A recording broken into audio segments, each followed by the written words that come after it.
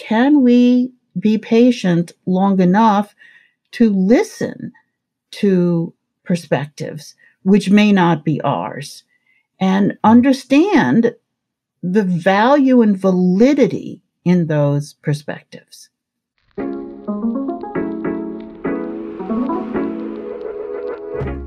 Hello and welcome to the Psychology Podcast. Today we welcome my dear friend Christine Robinson on the show.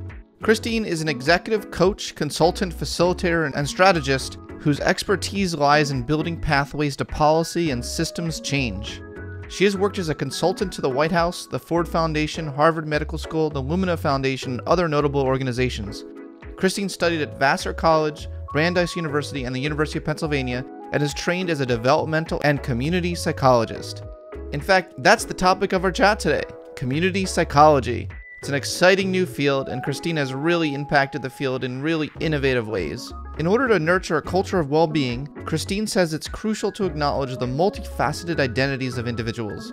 Instead of seeing marginalized groups as others, she encourages us to view diversity as a valuable asset to society. She argues we need to listen to everyone's perspective before we can bring social change and co-create an inclusive and equitable community. This was a really fun chat with a dear friend, and I'm excited to bring it to you today. So without further ado, I give you my discussion with Christine Robinson. Christine, I'm so excited to chat with you today on the podcast. I'm thrilled to be here. Thank you so very much for the invitation. Yeah, well, I've been a great admirer of your work for many years now, and I'm excited to get it, shine a spotlight on it on the podcast. Thought we would start off with a quote from Margaret Wheatley that says, "All social change begins with a conversation." Why do you like that quote so much? Because I feel as though if we can't talk about things, we're not going to make any headway. And I think this is true. First of all, it's kind of a foundational precept in looking at not only psychology, but every single discipline in our personal lives, our professional lives, in the societal life and societal discourse. I think that we all find that if we struggle through conversations, if we don't share common meanings and understandings of words and concepts, that we're really at a disadvantage. And I think that the capacity to talk, sometimes talking puts us at loggerheads, which is really interesting, particularly if we do not have share the same meaning or understanding around terminology. Yeah, I completely agree. Well, we haven't really covered the topic of community psychology that much on this podcast, so I was really excited to be able to feature that, and then of course feature your enhancements to the definition of it that exists in the field. But could we start off with sort of the traditional definition of community psychology, how it tends to be thought of, some of the maybe a little bit of the origin story of the field, who were some of the key players in the beginning of it, and then we'll start talking about some of your redefinitions.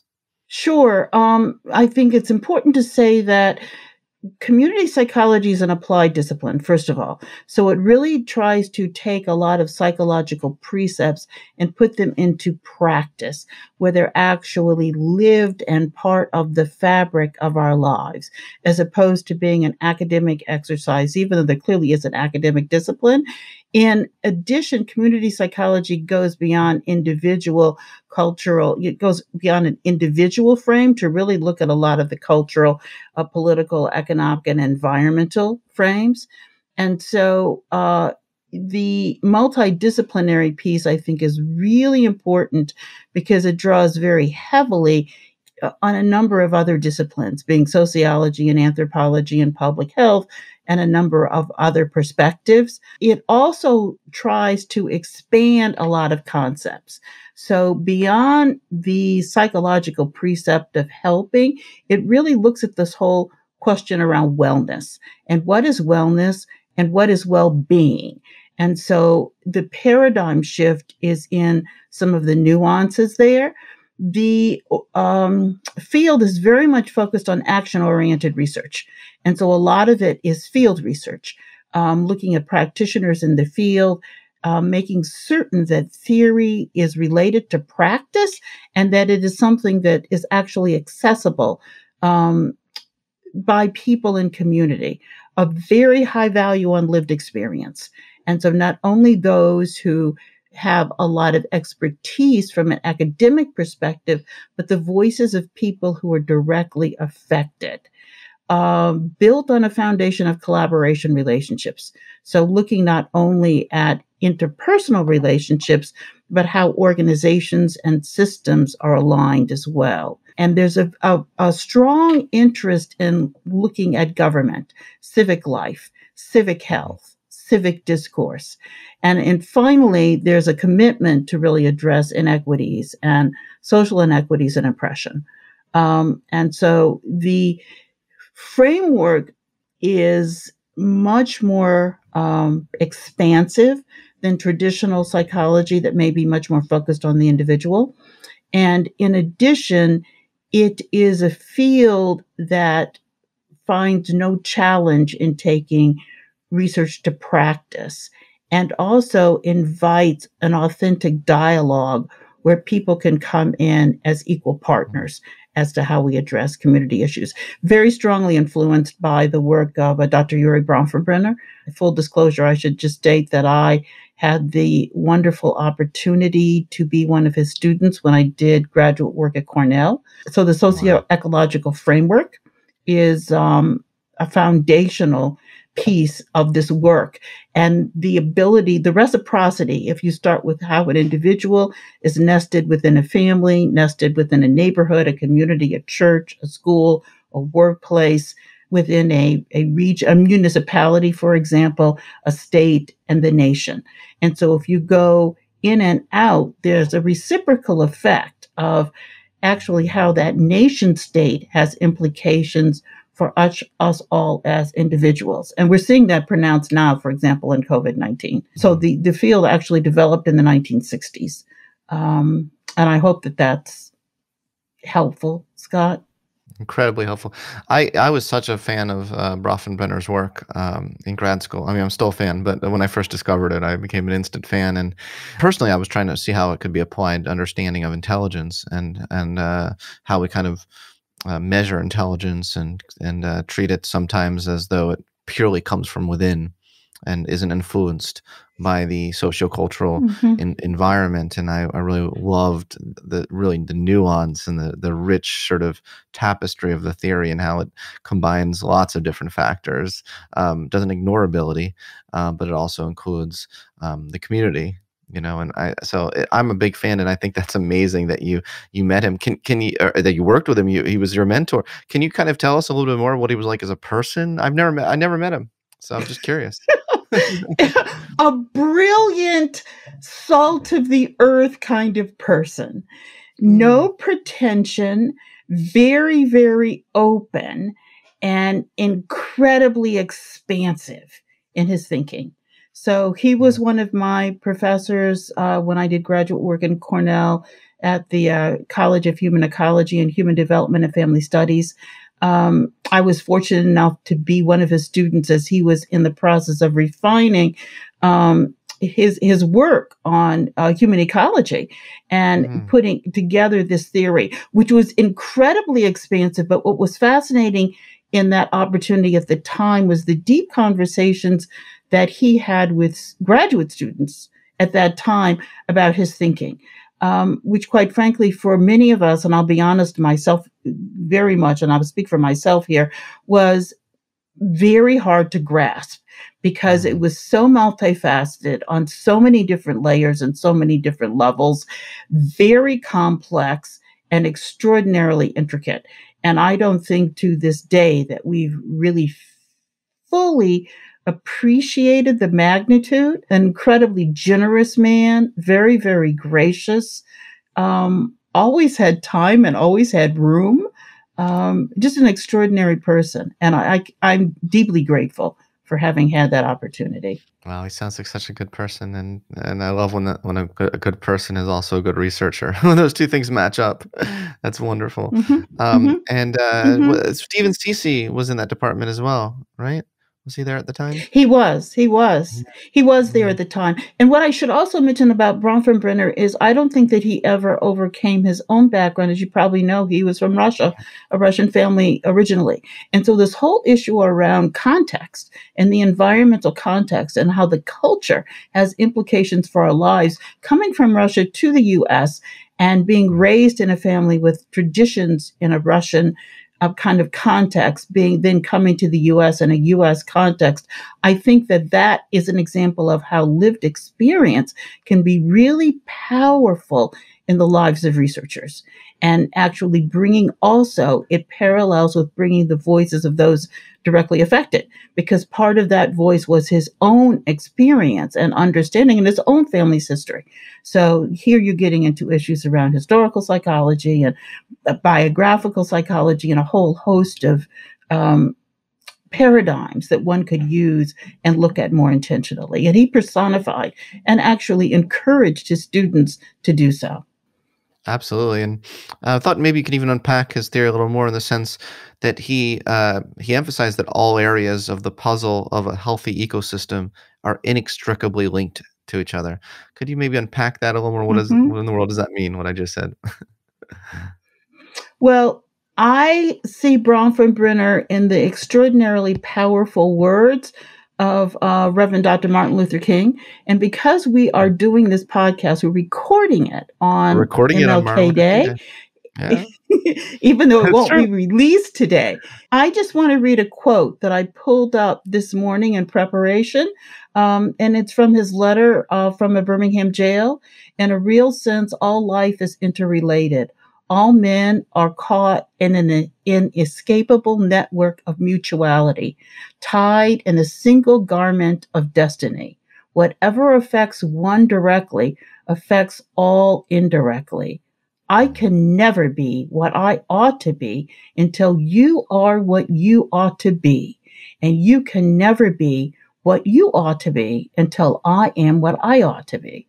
This is the interrelated struggle of reality. And I think that that quote, kind of laid on top of the socio-ecological framework that Bronfenbrenner developed, are it's another way of saying exactly the same thing in slightly different language, but the interrelationship and the interdependencies, which I think we sometimes miss. Mhm. Unfortunately, so many scholars and academic fields are very wedded to a certain type of approach and a paradigm. And I'm not saying that they're not of value, but I think that we silo at our peril. And a lot of times, if we are so narrow in the frame, we cannot recognize the interdependencies. And both the quote from Dr. Martin Luther King and the socio-ecological framework talk about our interdependencies. And sometimes I do believe that in the US and our culture, and psychology as a field sometimes looks at this notion of as an independent individual, how you ought to be and how you can move forward. Another MLK quote is, it's a cruel joke to ask somebody who has no boots to pull them up by their Yeah. bootstraps. And I would add to that, it's even crueler to ask someone who has no feet to pull themselves up by their bootstraps. Oh, So we have traditionally marginalized, for example, people who are disabled. And so looking at some of the terms that we use and the assumptions that we make, and a lack of reality of various life experiences, opportunities, and how groups have been marginalized. And so I think that both the work of King and the work of Bronfenbrenner provide frameworks for which us to explore those realities more intentionally. yeah, yeah, absolutely. And your work all on its own is pretty darn awesome. If I must say so myself. You mention how well-being is far from uniform, and you talk in your work about certain concepts I'd love to unpack a little bit. Two concepts in particular I thought were really interesting: the idea of community well-being and the idea of collective efficacy. Could you talk a little bit about those two concepts? And I mean, they're obviously very much linked to each other. Of course. And I think that part of this whole question around community well being is how communities have an ethos where there is an issue of both. And a lot of my work, I should also honor the work. And another mentor, person I've had the great privilege of working and thinking with, and one who I know you know, is Dr. Isaac Bralotinsky. And he I talks love about the him. whole issue around mattering. And so, mattering as he defines it, I believe, is both adding value and being valued. And so, in a community well being, there is a value. And this is very much premised in a lot of principles of positive psychology when we look at assets. But unfortunately, in many communities, we do not necessarily look at people with a disability or someone who is an English language learner or someone who is an undocumented immigrant or a refugee in looking at their assets. And if we really believe in the inherent dignity of all people, to me, that's a foundational precept of community well-being. Because therefore, it means that we will value you and what you bring and how what your worldview is, how you see things has value. It's very different from a very stark black, white, right, wrong framework, which means that there's a lot of room for nuances there. And it invites people in as they are. And so looking at the opportunity for us to really have an inclusive community of grace where we value those assets, to me, is at the heart of community well-being. And I do think that sometimes we've lost some of those elements, particularly as we speak now. This is January of 2022. There are a lot of polarization that I do believe is really stressing people on an individual and a community level. COVID-19 is certainly brought to the fore this whole notion around interdependency. I don't wear a mask and I'm putting other people at risk. I don't get a vaccine and I put other people at risk. And I'm speaking to you from Massachusetts, where hospitals have asked people and rescheduled surgeries, even for people who have cancer, to say that we don't have enough space here for you to come in. And they're beginning to prioritize because physicians are caring for people in hallways. There just isn't the person power, not only in Massachusetts, but as I understand from listening to news clips, it's happening across the country. So if we indeed do prescribe to community wellness and collective efficacy, and going back to Bronfenbrenner and Dr. King, it's an acknowledgement of our interdependencies. And what I do does matter. It affects my neighbor, my family, my friends, people in my workplace, in my school, in my community. And my participation also can enhance others' well-being. The way that I look at things, my worldview may be a paradigm shift for you, and a conversation that you and I have, Scott, that may encourage you to look at things at a different way. And I certainly should honor your brilliance, Scott, in saying you certainly have encouraged me to look at things in a different way. And this, to me, is at the heart of a conversation, and saying it starts with a conversation, at the heart of community well-being, and also at the heart of collective efficacy. Yeah. Yeah, I was going to say the conversation part for sure. Yeah. I'm going to read a quote of yours I really like, because I think inextricably intertwined with what you're just saying is the idea of social identity. And this gets at the heart of a lot of your work. I've known you for a couple years now, and I know that this is something you're really, really deeply passionate about, and you've done great work around. So I'm going to read this quote about social identities. You say, our multiple social identities and the cultural externalities of our lives are inextricably linked and ground self-perception, behavior, relationships, and the evaluation of others. Can you kind of unpack that quote a little bit more, and why is our social identity such an important part of our humanity? Of course, and a lot of my work really prescribes, and it's based very strongly on the work of Kimberly Crenshaw, law professor at UCLA, and intersectionality, because every single one of us has more than one identity.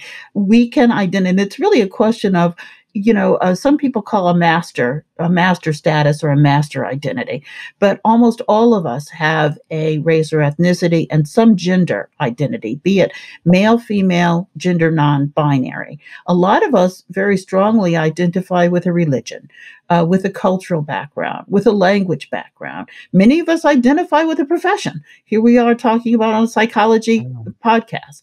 So who we are, it has a lot to do with how we've been socialized. Those of us who are Christian are socialized, for example, differently than those of us who are Jewish or Muslim or Buddhist, for example. Our traditions and our culture have a lot to do and inform our worldviews. And I do believe that a lot of times this puts us at loggerheads. It also is a question to me, Scott, of also looking at meaning making, because it's a question of if we look at these qualities of our identities, an essentialist might say that there's an essential distinction or difference between someone who comes from any one of those identities. And even though we look at the science, we know that there's not a biological difference between someone who is Black or someone who is Jewish or someone who is Muslim. But a constructionist believes that these kind of identities are constructed through a social process. And I think that in and of itself, when we just talk about identity and how we make meaning of those identities, is this a biological predictor or something? And unfortunately, the biological prediction, as we all know, has gotten us into a slippery slope of deciding who matters and who doesn't, and who's better or not, and the whole issue of stigma.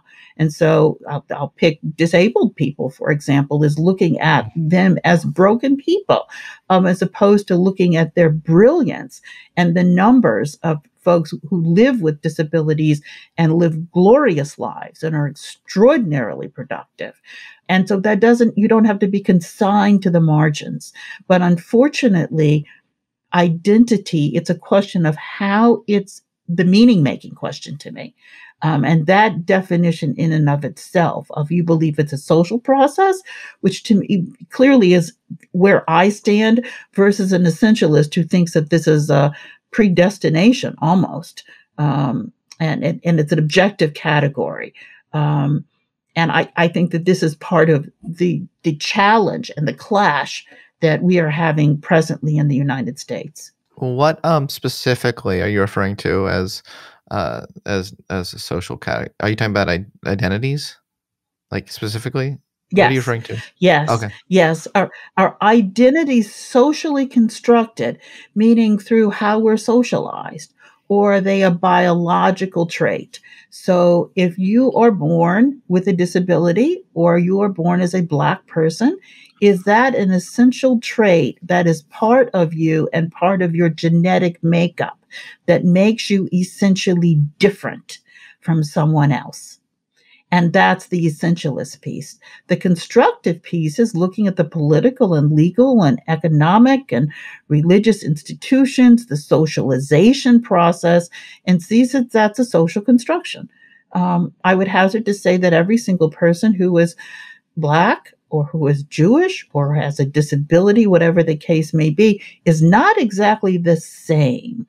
There's some people who really want to try to boil it down to categories that are very linear and very discrete.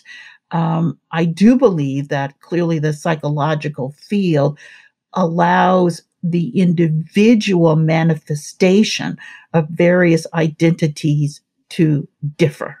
So one person who has an LGBTQ identity is not the same as another who has an LGBTQ identity. Some folks would view them as all being the same, all being deficit, damaged, and that's more of the essentialist perspective. Are you following me, Scott? Yeah, but a big part of my identity for most of my life was and still is neurodivergent, and that was influenced by some Mm-hmm, biological mm-hmm. characteristics. I think what you're saying, which I'm very much on board with, is the idea that well, first of all, you're saying a lot of things. I mean, let's unpack this because this is really important. So, identity is something that you can choose to integrate into your identity or not integrate, regardless of your characteristics, right? Like, I know Mm-hmm. some people for instance, in the gifted education community, don't want that as part of their identity, and some of them really do. Some people really embrace it. They say, I'm a gifted person. When I was a child in school, I was in gifted education. That's a really important part of my identity. And some people want to escape that identity from their school early childhood. So, and that's just one example that comes to mind, because I'm really interested in like underrepresentation of people in gifted education programs and that topic. So I think that's something that we're definitely both on board with, right? Is that idea that your biology there isn't a one-to-one mapping there, between your biology and your identity. Mm-hmm. Yeah. Yes, that's very true.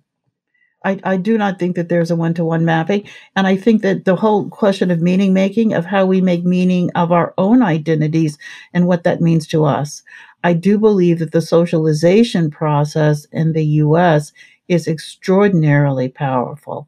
And I often use the work of Bobby Harrow in looking at socialization, that we're basically born as a blank slate, but then our families, the communities we live in, our schools, workplaces, even messages, billboards, song lyrics, television ads, um, define us and sort us and give us a sense of who matters, if you will, and who does not matter. And unfortunately, some of these categories have been dehumanized. And I do believe that the whole stigmatization of identities is really where we have a problem. As you, Scott, are talking about the neurodivergent community, some people would really, the whole issue of stigmatization in various identities is really, really problematic. So it's the distinction between how I view myself and how others view me. I have a good friend who grew up in the Bronx in the middle of a Spanish speaking community. And her first day of kindergarten, when she was 5, was told, if you can't speak English, don't talk. Spanish is a dirty, nasty language, and we don't use it. And she's thinking, as a 5-year-old, these are my family. These are the people who love me, who've cared for me, and everyone I know.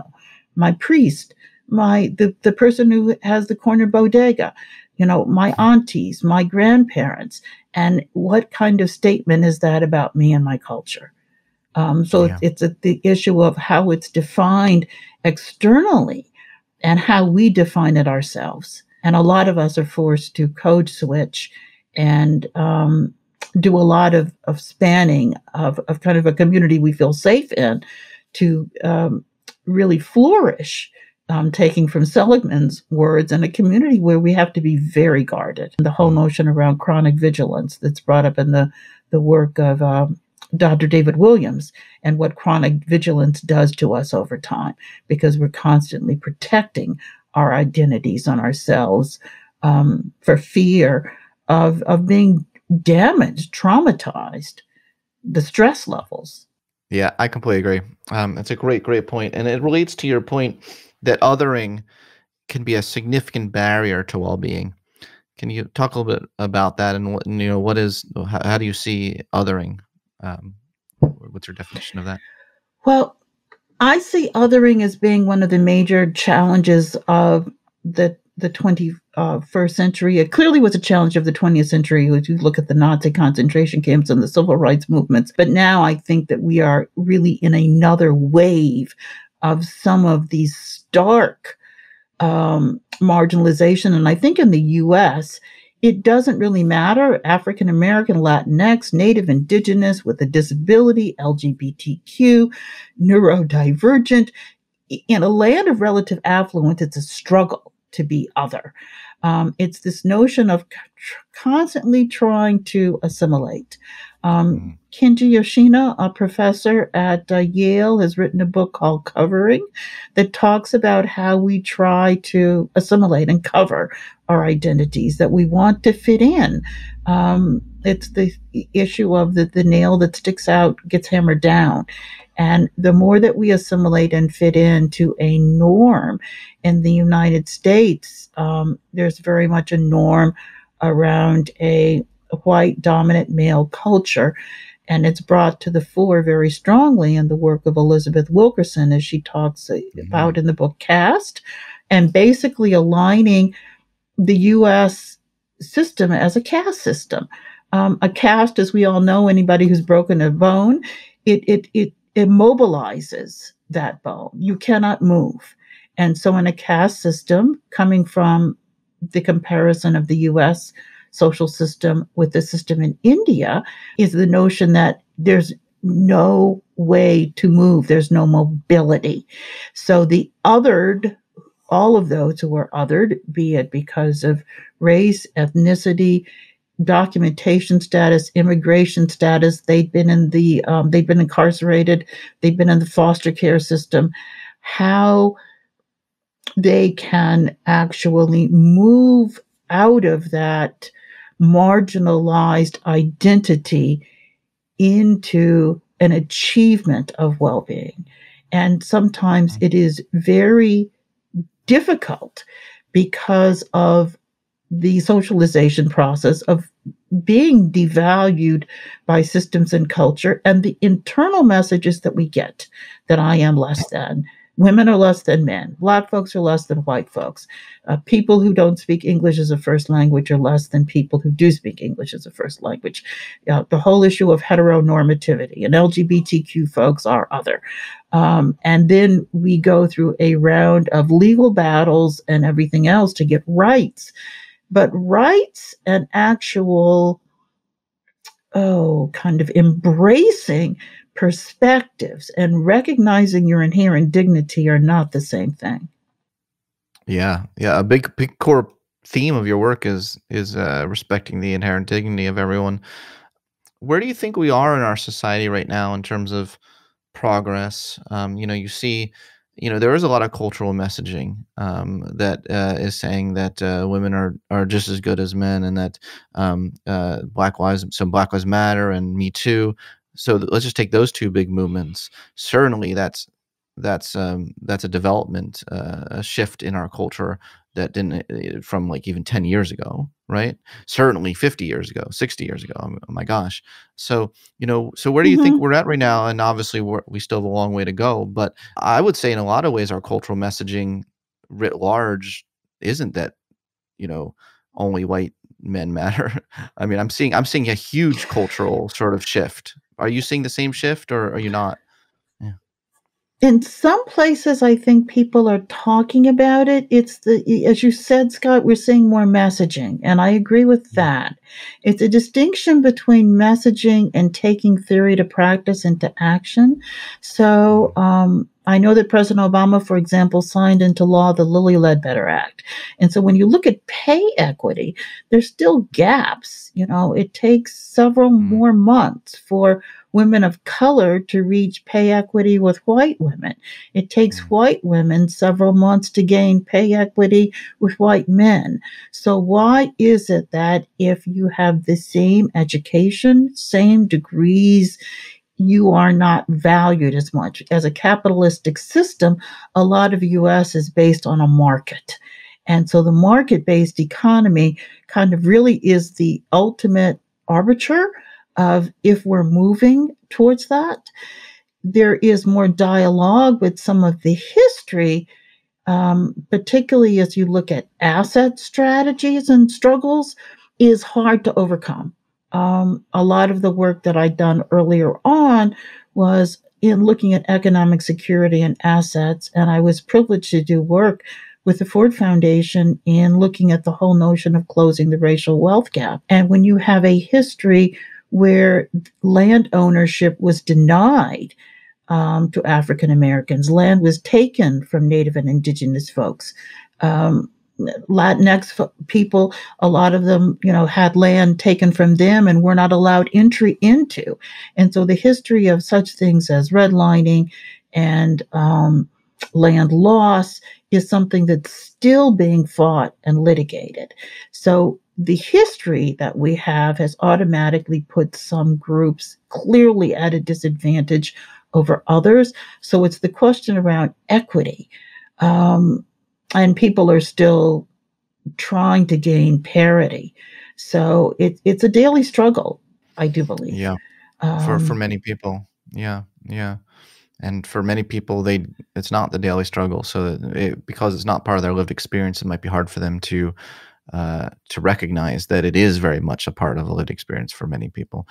So I Mhm, think that that kind of mhm. perspective taking is absolutely essential. And I agree. It's important to recognize this is a daily struggle for millions and millions of Americans, and obviously, or globally, billions.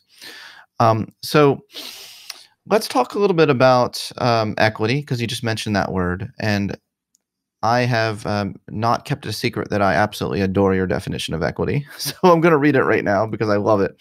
You say equity means giving everyone what they need to succeed, with the understanding that not everyone has had the same opportunities or ability to be heard. It seems like you, which I very much agree with, equate equity with equality of opportunity. Is that right? It's the Mhm. opportunity part's a big part of it. The opportunity part and the being heard part, going back to the importance of a conversation, Scott, is perspective sharing. So you mentioned Bronfenbrenner, and I talked a little bit about being in Russia and coming to the U.S.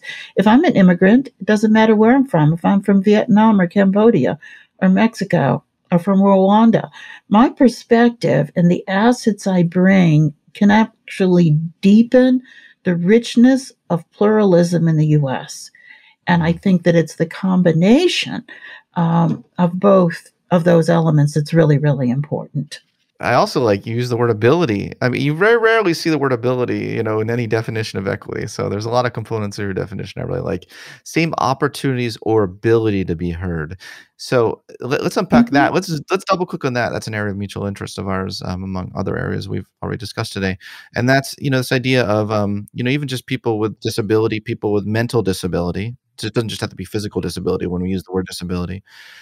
Some people may have a certain abilities or skills that makes it difficult for them to be heard or be seen, to be recognized for the amazing strengths that do lie within them, but they're not able to express them as well. So how does that play out Mm-hmm. in some of your own work? That idea. Well, the ability piece, and I'll just be personal here for a brief moment. My only sibling was born severely brain damaged. And so, Mm, growing up in the household with a brother who didn't speak, his ability to be heard was primarily, unfortunately, in the time that we grew up in the 60s and 70s, was through my mother, who was the one who basically had to be the translator, advocate. Why is it that there are no schools for, at the time, so called retarded children in the Cleveland, Ohio area? And so the ability piece was, my mother often would ask the question, do people understand? And I would say at this point in time, no, I don't think they do, because they haven't lived that kind of life. And so the ability to be heard is, it's the old adage we use is, kind of, can you walk a mile in my shoes? Can you look at this from the way that I see it and understand that it may be very much different from the way that you see it? But my mm, perspective is just as valid as yours. And so we have whole classes of people who don't speak English, who have a variety of communication challenges, who may be deaf and speak ASL. And how much do general legislative bodies hear them? mm, To people who have different perspectives. And our ability to hear is influenced by our ability to understand and to be open to those perspectives.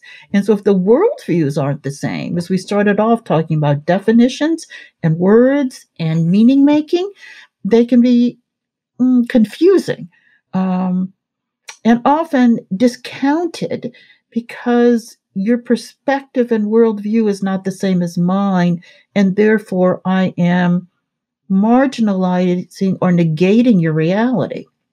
mm. Yeah. So building on that, what is intersectional equity? Because that's a subset of equity more generally that you talk about. So I want to give you a chance to talk about intersectional equity as Mhm. well. Yeah. Well, intersectional equity again comes out of the work of Kimberly Crenshaw, and it's really looking at this whole question that we have so many identities. And so, just I'll take myself for example. You all can look at me and tell that I'm a woman of African American ancestry. And so, there are two definitions that are right there. And I can be marginalized because of the female part of you in certain enclaves. Um, people may be fine with the fact that I'm of African ancestry, but I'm a woman. I could also be marginalized in other enclaves because of my racial and ethnic identity.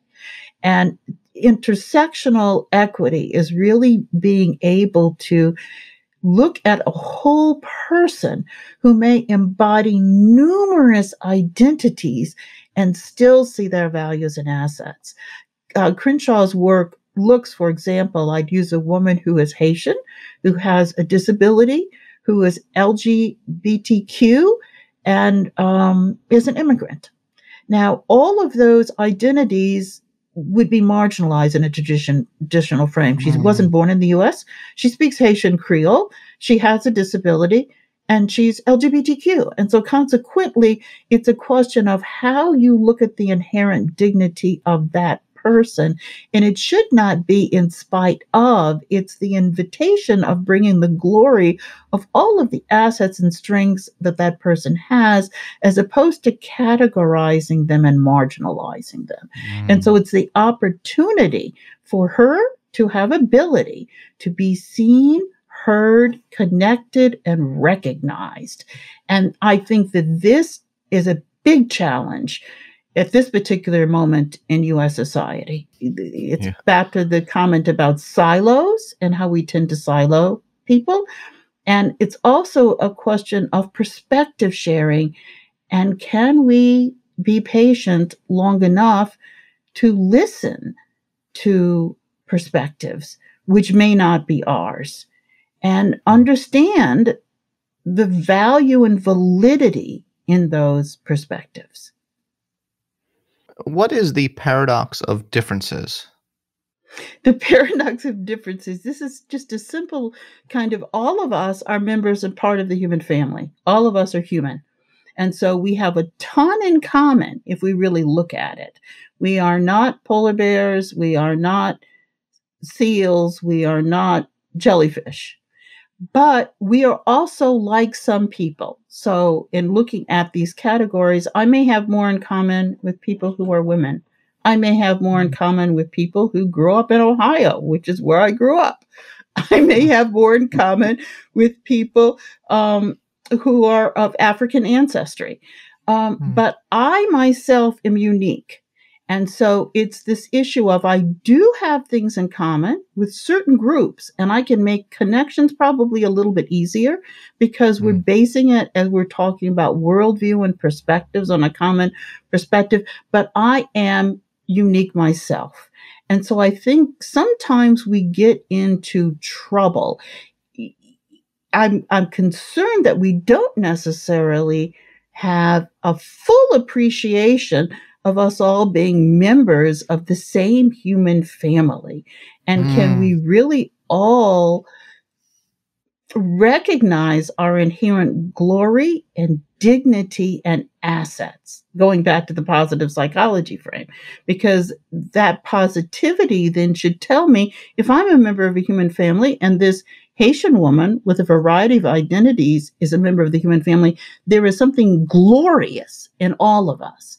And a lot of times we are focused far more on deficits and differences than we are on the human connection. And then the individual identity. How can we also begin to appreciate the uniqueness that each of us bring? There is not another Scott Barry Kaufman. You and your glory, Scott, you're unlike any other person in the world. You call me weird. I didn't say weird. I didn't use that word. I said you're unlike, and you are the one and only. You are the very best, Scott Barry Kaufman.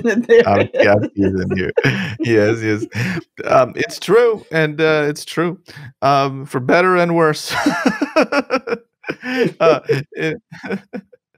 We're all imperfect humans, right? And but we're all, well, most of us are trying to do good in the world, which is, I think, I believe. Christine, this is a really, really interesting sort of toggle here between, on the one hand, you want to emphasize the importance of recognizing social identity And you talked about intersectionality, but on the other hand, you say we really want to recognize the common humanity we have with each other. And some people kind of treat those things as either or. Like there are people, Yeah. and even listeners of this podcast that are heavy critics of the intersectionality kind of ideal. They say, that it's actually dividing. It's doing more harm than good. It's causing us to divide each other and see each other based on these categories like race and sex and sexual Mm. identity, as opposed to what we have in common. And I don't want to put words in your mouth, but I suspect you're saying, look, it's not either or, folks. It's not you either have a common humanity or you It's appreciate identity, but we can mm-mm, appreciate lots of aspects of a human and mm-hmm, what we have in mm-hmm. common. Am I putting words in your mouth, or is that a fair summation? No, you're being fair. And I do think this gets to the notion of being seen, that Mm, all of us, I think, want to be seen. It's a part of being recognized. It's the thing in us as little children pulling on our parents or family coattails saying, look at me. It's what a 2-year-old will do and kind of say, me. We all want this. We want to be valued and seen and loved, plain and simple. mm, Looking at Maslow's hierarchy of needs, and it's an innate component of each of us. But yeah. seeing that means I want you to be able to see my beauty. The fact that Mm, I am of African American ancestry, I can't change that. The fact that I'm a woman, the fact that, and so if you look at people, the fact that Dr. Brunner is from Russia, the fact that Dr. Prylatinsky is from Argentina. I mean, these are things, this is who this person is. And so can you value them in their inherent dignity and beauty and wisdom? Though that experience may make them slightly different from someone who is from Iowa, someone who is of a different gender or religious or sexual orientation, whatever the case may be. So it's not the division. What it's saying is they're assets here in this frame. And so mm, to me, it's a question in a world, if we move away from this notion around scarcity and abundance, it's not a zero sum game of there's less for me if you have a seat at the table. Can we get a bigger table? So mm, all of us can be at the same table, and it's not displacing anyone, it's additive. So in my mind, it's a question of adding value. Some of the perspectives, I have a dear friend who immigrated as a child from Vietnam. And when mm, I talked to her about her experiences, completely different than Christine Robinson, who grew up outside of Cleveland, Ohio, I learned. I learned about a different experience, worldview, perspective, what it's like to come in your formative years and make a new home and come from a family where many of your family members have been murdered, and how mm, profound that experience is. We've both experienced trauma. As I, talk about my own background growing up to 24-hour police protection when we moved into an all-white neighborhood as a child. But my trauma was very different than her trauma fleeing, and leaving Hanoi and getting on a boat and coming with her parents. Totally different story.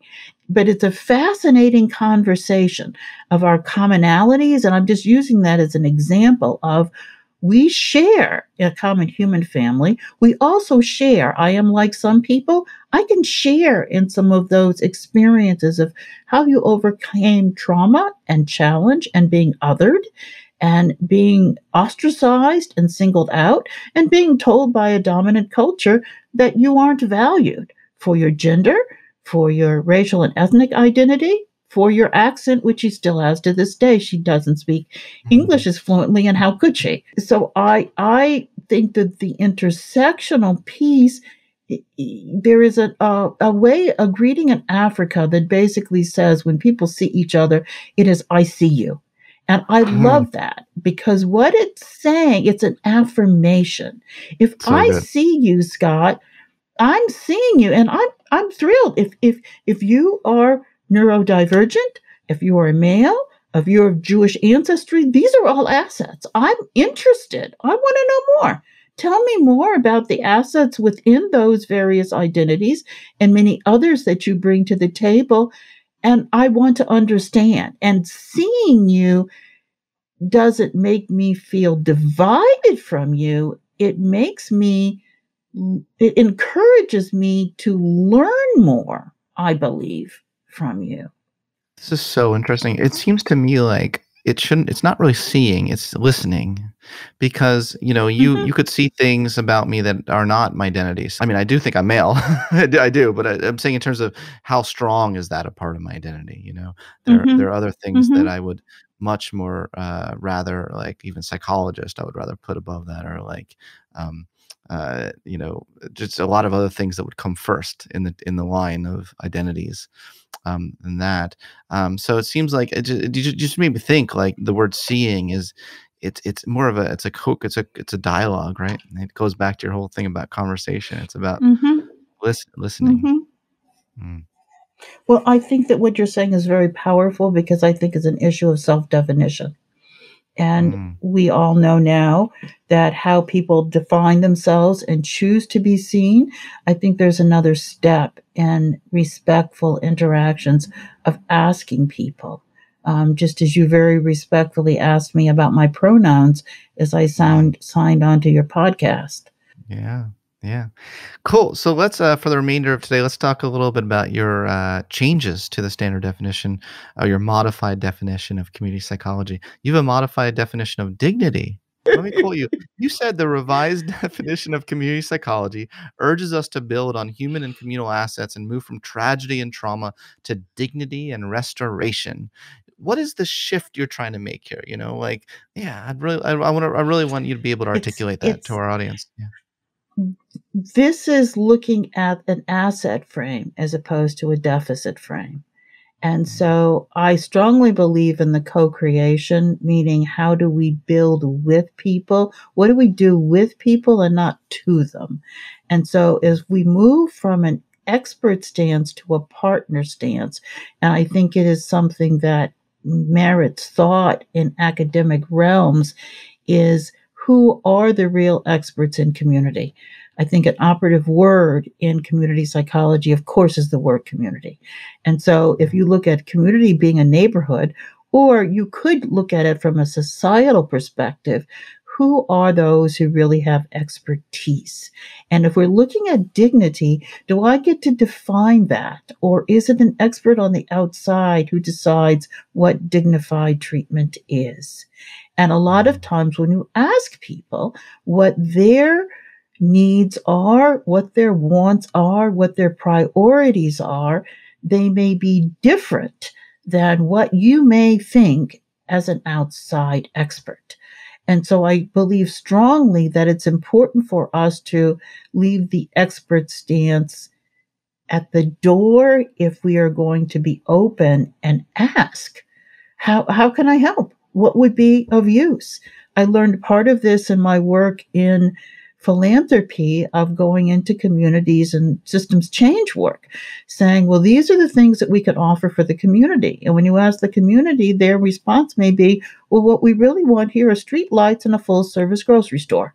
And that may not be in the purview of that particular foundation to build a full service grocery store in the middle of the neighborhood. But if it's a neighborhood where there's a food desert, that could indeed be one of the most important things for the people who live there.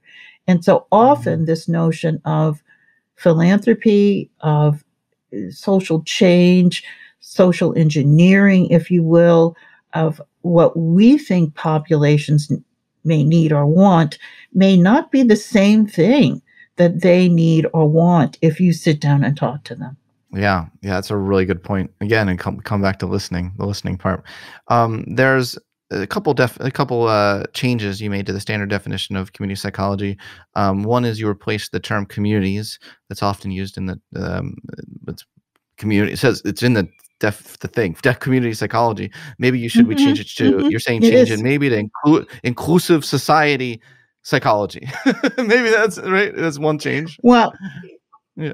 Yeah, and I talk about inclusive society because of Bronfenbrenner's influence. I think the community, and I get where it's coming from. It's our communal interactions with each other, but some people would take that to be a neighborhood, if you will. And Good point. because we are structured as a nation the way that we are, with systems and policies and infrastructure from the federal to the regional to the municipal and or county level into neighborhoods, we have to look beyond just the community.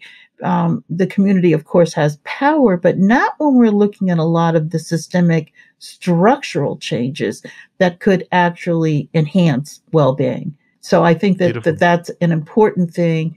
And not that the entire name of the field should be changed, but I think that it goes far beyond, in quotation marks, a neighborhood. And it's here we go again, talking about words and definitions. What is a community? Is it a neighborhood? Or now we could talk about a virtual community. Now, in this COVID world, there are communities that span geography, and there are communities of um, positive psychologists, for example, that span the Yeah. globe. And it is part of a community, but it doesn't have a neighborhood footprint. It's not these 2 square miles, for example. Yeah, yeah, it's a really good point, and also the distinction between community and society. I mean, society seems to think more like nebulous, abstract, and who is this society we keep talking about when we say society doesn't believe in X, society doesn't like Y. Well, certain communities sure can, and what are the communities, right? Mhm. What that's to me, communities just Yeah. feels more concrete. It feels more like, Mhm. what are you embedded in, and so I like it. Mhm. Another change to the definition of community psychology is the insertion of co-creation alongside capacity building. You say, quote, co-creating potential pathways to address the numerous cycles of socialization, unbraiding deficit narratives, and work spanning all levels of civic discourse address structural and systemic causative, I'm having trouble reading this, causative factors in community psychology practice. Can you unpack that a little bit? Yes. That's really a lot. There's a Yes. lot And there. There's a lot there. well, the co-creation piece is doing things with people instead of doing things to people. And so we're Mm, back again to the having a conversation and listening. There's an assumption about causation. And I think that so much of the psychological research with theories that base the root cause of elements. And what is the root cause really? And I think here we go again back to this whole question around meaning making and analysis and perspective. If you ask the root cause of certain things that have happened in certain populations, you're going to get very different answers across the country. And so I think it's really a call in community psychology to make certain that you've got room at the table for very diverse perspectives. I know in the paper I quote the disability rights movement talking about nothing about us without us. And I think that that spans all of the various communities that you could be in us. That if we are going to do something at community, it's not just the, in quotation marks, city fathers or city mothers or the uh, city council or the board of selectmen or some academic institutions who would come in and develop a blueprint. It's the residents and the people who work there, who live there, who worship there, who walk the streets every day. Their perspectives could be very, very different. And for some reason, here we go again with the power dynamics, we tend to discount the voices of those people. So that's going back to the way that I grew up with my mother, who's basically saying, let's find a way. My son was born brain damaged. Is there not a mm, way that we can have an educational system that is inclusive and includes children who are developmentally disabled? And is this not in the societal interest? So the co-creation, a lot of that, certainly I've learned over my career, but I also learned it as a child growing up because it was her vigilance. When I was a kid, I never knew where we were going. She would pick me up from school. We'd be in the mayor's office, the superintendent of schools, the county commissioner's office, and she would say, I have a child. He is not a disgrace. He is 8 years old and he's unable to go to school, and he was born severely brain damaged. Is there a way that we can work across this county to develop an educational system that's inclusive of all children. Yes. Amen. Amen. I definitely agree with that. And these things, these forms of discrimination have very significant impacts on chronic stress and our biological functioning and our ability to self-actualize. This is why this inextricably intertwined nature of all these different elements matters, right? Now, can you talk a little bit about some of that research? Sure. A lot of the work of Dr. Bruce McEwen, who was a neuroscientist at Rockefeller University, he passed about a year ago, unfortunately, but he did amazing work on allostatic load. And so, what we find is children who experience discrimination, it can be their own experience of it or observing a parent. I go into a restaurant and my parents are not seated. I go into a store and they just overlook us and let us sit there. Bullying on the playground, looking at police brutality, looking at racial profiling in the various media outlets. And this is traumatic. And what it results in is, quite frankly, everything that we don't want to see in an educational system. A decrease in self-efficacy, an increased sense of hopelessness, increase in depression. And we know that lifelong in his research, he's documented impacts and effects such as increase in low birth weight in the children of these children who've been affected, increase in immune deficiency, which is one of the major issues we're dealing with now with COVID-19, and increase in a number of chronic stress conditions. So we all know a lot about health disparities and hypertension and stroke, cancer, a number of illnesses that are chronic. But the stress component that's part of these illnesses can be directly traced back to a lot of the chronic stress and stressors of struggling in a world that does not recognize your inherent dignity, and back to chronic vigilance. Dr. David Williams tells a story of a Black man who every time he goes to the corner store, just to the 7-Eleven, puts on a suit coat and a white shirt and a tie because he knows that he will be treated differently. And just being under that kind of pressure, every time I leave my home, I need to pay attention to how I speak, to how I'm dressed, to what I say, to what I do, puts our entire system under a lot of stress in comparison to someone who's got a t-shirt and a pair of shorts. I need a gallon of milk. I'm going to hop in, hop out, and keep on going. It's a different type of living, if you will. This is why I started wearing a suit on my podcast, because people weren't taking me seriously. So this is a new thing, a new development. It's true. Okay, so let's end with this idea of cultural intelligence.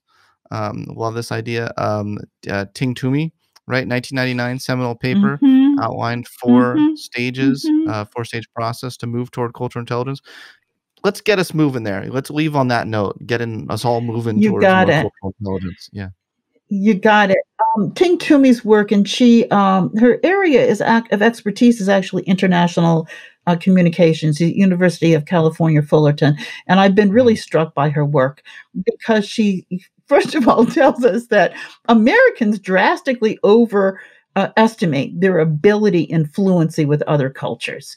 The reality of their ability to take on other perspectives, the actual ability of Americans to take on other perspectives is not very high, very much seeing things in a very prescribed view. She calls that unconscious incompetence, excuse me. We are unconsciously incompetent and unaware of what we don't know. And that ignorance in and of itself is a problem because we're stumbling over our own 2 feet and making assumptions about who other people are and who other people aren't. What she wants us to move on to as the next step is moving to be consciously incompetent. And it's interesting here because it's recognizing the fact that I don't know Really? much about you. You're Yeah. you're from Rwanda, and I realize that I don't know a lot about people from Rwanda or from Venezuela or Mm. from Bhutan. And so, could you tell me a little bit? Can I understand a little bit? And how can I understand more about these realities? Moving up that ladder is getting to conscious competence, where I can feel comfortable in these communities. And actually, unconscious incompetence is the highest level, where we actually have proficiency and mastery. And so I make this akin almost to professional endeavor. If I was the medical equivalent is that I have to become aware of the challenge. I have to practice. I have to internalize the skills before I become a master. I have a number of friends who are physicians, some extraordinarily talented surgeons. We're talking about 12, 14, even 16 years with some of them of what it takes to be the person in the middle of the night. If you're in an automobile accident and you end up in the emergency room, I am unconsciously competent because I know exactly what I need to do. And so I think that we are at an inflection point as a nation where many people feeling, oh, I read a book, I listened to a podcast, all due Yeah. respect, Scott. I know. And now I got this down pat. Yeah, And if we it's true. look at the number of identities that we need to address, be it race, ethnicity, LGBTQ, socioeconomic status, people who are housing insecure, who are food insecure, who speak languages other than English, just a black-white dynamic in the US is not going to cut it. And so Mhm. it's really beginning to develop the listening skills, the patience, the questioning skills to understand that my worldview is indeed valid. It is my worldview, but it may not be your worldview. And so entering into a conversation, how do I understand where the other person is coming from? And if I really honor and value them as an equal, that's the co creation part, I invite their reality into the dialogue. And therefore, I'm moving to a realm of um, cultural competence. I have a quick story that I want to just share. And it goes back to my own experience when I started to really talking about bringing theory to practice. I had the fortunate opportunity when I was in graduate school to work for the Department of Public Health on an infant mortality project, and very much the same. We didn't call it health disparities then, but that's exactly what it was. And why were we seeing such a disparity in infant mortality and morbidity among African American, Latinx, Haitian, Cape Verdean, Mi'kmaq Indian, Vietnamese, Khmer, Laotian women? And I worked in inner city Boston. And one of the first questions in doing the focus groups with these various communities, and they were all translated. So I had the wonderful opportunity to go into different communities, but they said, your grocery store is really hard for me. You wrap your fresh fruits and vegetables in plastic, and I can't tell how fresh they are because I can't touch them. I go into the dairy section, but I don't understand this because there are no cows in Vietnam, the Cape Verde Islands, Haiti. And so I don't eat anything there. I go to your fish section and you fillet all the fish. You cut the heads off so I can't tell how fresh they are by the clarity of their eyes. And you take the bones out. And I used to chew the bones as a source of calcium in my country, but the bones aren't there. And instead, I look, even though I don't speak English, I'm standing at the bus stop. I see the ads on the side of the bus. I see the billboards. I see the pictures on TV. And I want to eat like an American. The Americans are the richest country in the world. So I buy Mm. Coca-Cola and potato chips and candy bars and pizza because why would the government put those things on television and advertise for them if they weren't good for you? And so, just in that story, it was fascinating. These are people coming from countries where the government controlled the media. And so, their Yeah. assumption is that everything advertised is good for you, their world experience and what they know. And so it wasn't a surprise to me when you're looking at nutritional intake that there are huge nutritional deficits, and you would expect the very outcomes that we were seeing. But I just think it's a really interesting example of, I used listening, I listened to their voice, and I'm understanding, okay, from their perspective, this is where the co-creation piece comes in. I myself, as a Black woman growing up in Cleveland, Ohio, would never have come to those kinds of conclusions without their input and helping us figure out as a public health system how we should address some of these challenges. Yeah. This is such a great point. Thank you for sharing that story. It certainly relates to our political landscape and messaging from your favorite politicians and believing them about certain things, and how that influences how you interact with others, and how you, particularly those that may differ from you, right? I'm being very abstract here, but you know what I'm saying? Look, Christine, I just want to thank you so much for being on my podcast today, for being my friend, and for the amazing research you're doing. I really hope we get this out there more, your work. So thank you. Me too. Thank you so much for having me. I really enjoyed this conversation. So I wish you all the best, and thank you very much. Thanks for listening to this episode of the Psychology Podcast. If you'd like to react in some way to something you heard, I encourage you to join in the discussion at thepsychologypodcast.com or on our YouTube page, The Psychology Podcast. We also put up some videos of some episodes on our YouTube page as well, so you'll want to check that out.